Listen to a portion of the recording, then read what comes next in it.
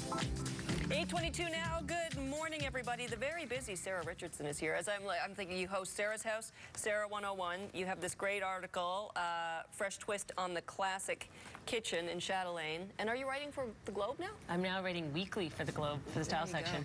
Busy woman, fabulous. Welcome, good to have you here. Kitchens, we were saying earlier, kitchens and bathrooms, that's what everyone's obsessed with. You got it. And so if you have that kind of standard issue builder's kitchen, there are things you can do to make it a little more stylish, a little more reflective of who you are. Absolutely. I think that one of the challenges, not everybody is able to renovate right out of the gate. We'd all love to rip it apart and do our dream kitchen, which is what we often get to do for the show. But there are lots of people living with sort of a set wrapper, if you will, or sort of fundamental elements that can't be changed. And I still think there's an opportunity to inject your own sense of personality and fun.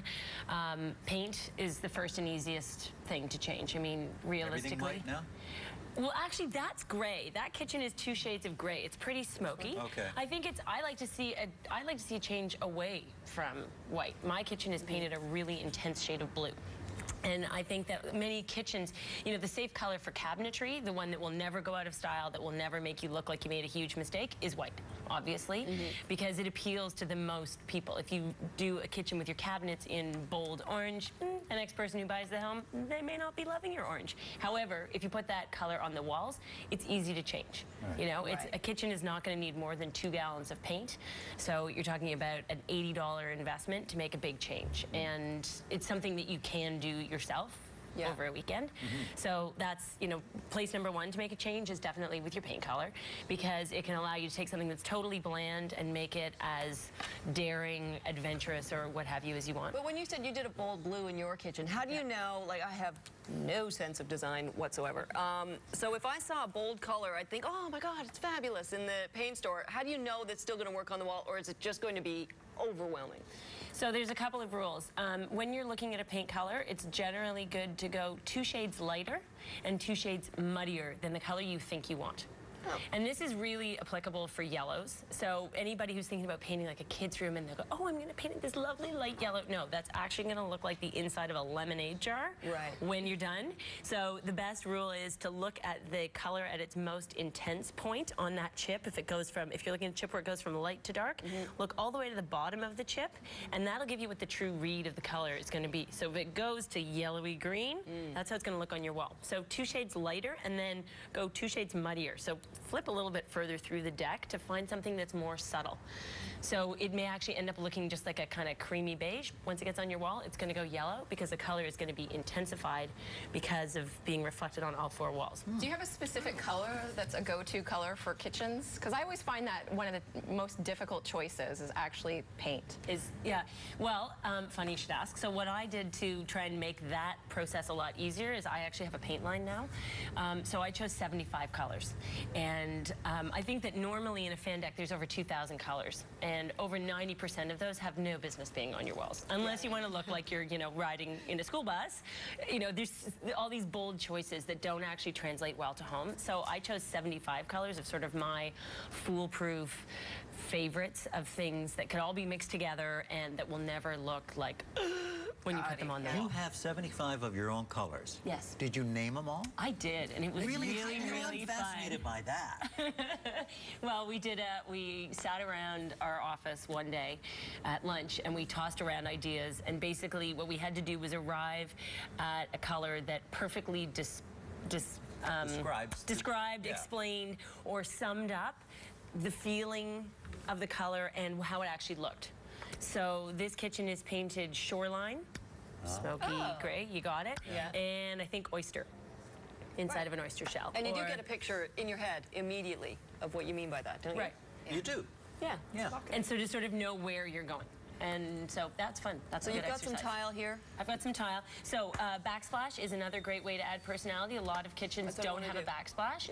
So it's a good way to add some texture. You can do it with a natural material. So a natural stone mosaic is always a popular choice. Something that has some variation in color.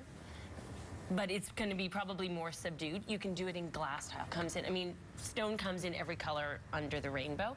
This tends to be sort of more of a splurge item. You're looking at about $20 a square foot, but then your cost to install is pretty much fixed. So I say get the backsplash you really want because you only need a small amount. Is this hard to do? Can people do their own backsplash, or should you bring someone in? You know, I've seen it done on shows, and I'm going to say based on that, I'm not going to recommend it as the DIY. Paint yourself, hire a professional for tile. Especially when it's $20 a square foot. Yeah, it's you not make a mistake. Good point. Installation is everything. You know, I love home magazines, but I'm the same as you. I'm not, you know, a design guru, and I always think that, you know, when you piecemeal it, you know, you say, oh, you know, you can spend maybe $500 to update your kitchen. Right. But when you piecemeal it, it looks piecemeal. Whereas, you know, I'm looking at a home magazine like a shot like this, and that looks very uniform. That looks very thought out from floor to ceiling. Well, that's a good point. I think it's the cohesiveness of a scheme that creates success. So even if you have to do it piecemeal because you're on a budget, what you should do is start by coming up with your scheme. So know where you're going. So backsplash, that's one place to add some, you know, personal interest. Then think about fabrics. And it, you know, you're not putting a sofa necessarily in your kitchen, but you might be able to put in a window treatment. You might be able to have stools that have some fabric, kid-friendly fabric, what have you. So that's a place to add some sort of softness.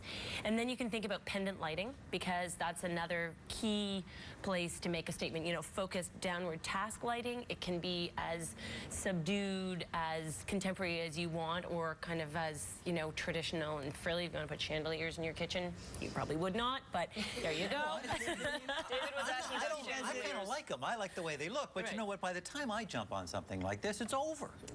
Well, You're on to the next thing. And if you do your kitchen piecemeal, Sarah, for economic reasons, by the time you get it all, you know, skookum, everything's out of date. Now you got to change it all again. Got to go buy another. Well, that's why you color. probably don't want to be a slave to trends when you're. no, you want to take if you take a classical approach, it's not going to go out of style. Yeah. What is skookum? I'm sorry, I need to ask. That's kind of a West Coast expression for I like something this. that's Is really. this done? Like, perfection? Skookum? Yeah, it's like Acme. Okay. You'll hear it on the show now. There you go. I learned something new Stainless today. steel. When will that go? I don't think stainless steel will ever go, because stainless steel comes from restaurants, right? So it comes from anything that is appropriate, hard-wearing, durable, or classic like that. It should never go away. I don't know that you want your whole thing wrapped in stainless steel. Well, we're not going back to Harvest Gold and Avocado Green? I don't know. No, I'm going to say no. Those mix masters and stuff are all coming out in those retro colors. I know. I mean, I think it's still fantastic to see color. And it's just a matter of, there was a moment where each of those colors on their own is okay. It's the fact that it was all about Harvest Gold and Avocado Green, and there was nothing there was no lightness and brightness to kind of break it up. I remember that kitchen in my own house when I was growing up. It was a step up from the fake lavender brick that appeared before. We all say it's so bad, but we all have such fond memories of Harvest Gold and Avocado Green, right? 100%. It's 8:30 now. Thank you so much to Sarah Richardson. You can read the article on kitchens in the holiday issue of Chatelaine. She is the host of Sarah's House and Sarah 101, and you've started now writing weekly for the Globe. We're on weekly. There you go. Thank you so much. We'll see you in a minute.